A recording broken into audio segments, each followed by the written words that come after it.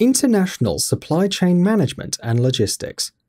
International supply chain management and logistics makes reference to the management or control of both physical and information flow concerning a wide variety of goods, tracking them from the point of their origin and until they reach the destination.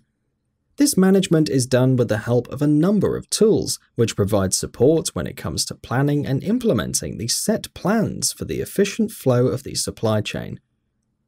Definition of international supply chain management.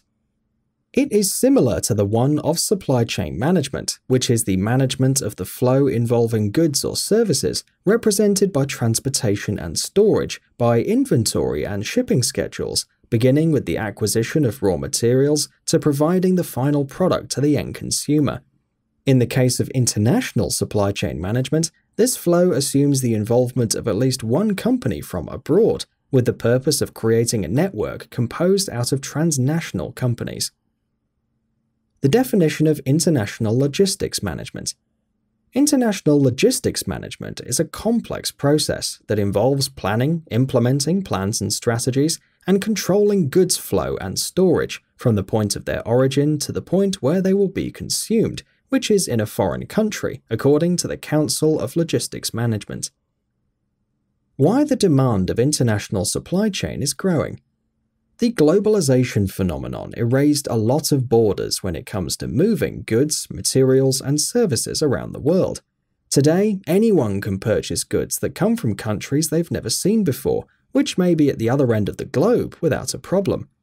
Also, companies can outsource a wide variety of tasks to companies across the seas and get their primary materials for the manufacturing of their products from suppliers that are not from their home country. Having all these aspects in mind, it's easy to understand that the demand for international supply chain management increased in a considerable manner in the past years. This particular trend is not about to stop, as end consumers are learning that geographical borders are inexistent when it comes to getting the products they need. Its significance for international businesses.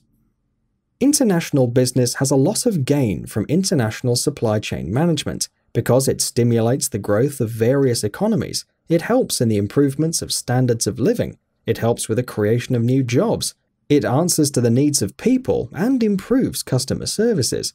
All of these aspects grow and improve together with the development of local markets, which are boosted by international supply chain management.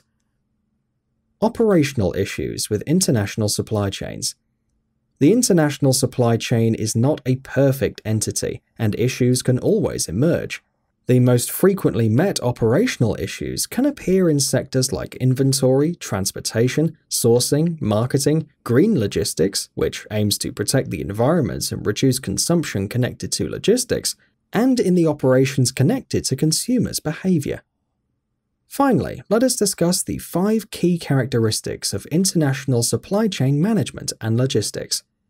Number 1. The optimization of inventory. It's making sure that the ideal amounts are available at all times. Number 2. Flexibility. As the supply chain is capable of adapting to changes in the market and other factors that may influence it. Number 3. Fast fulfillment of customer needs.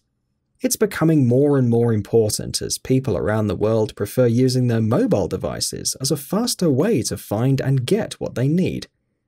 Number 4. Customization, which means that the supply chain will be adjusted so that it will be capable of meeting the demands of the clients. And number 5. Sustainability. It is a trend that is becoming increasingly prominent in the international supply chain management, having in mind that fossil fuels are a finite good and they have to be used in a smart manner while considering the use of renewable fuels.